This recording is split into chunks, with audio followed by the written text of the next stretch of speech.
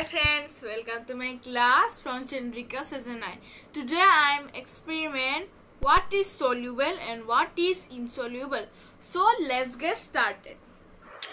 This is some salt and this is mustard oil and these are 2 glasses of water. Now I take some salt and put it into the 1 glass and mix well. Now see, the salt dissolved in water. So the salt is soluble substances. Now next I put some drop of oil in the water and mixed well.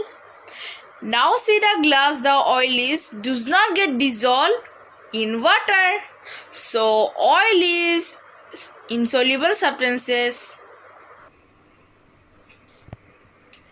So thanks for watching my video. Please like, share and subscribe my channel. For also you follow the Instagram. So thank you. Bye bye.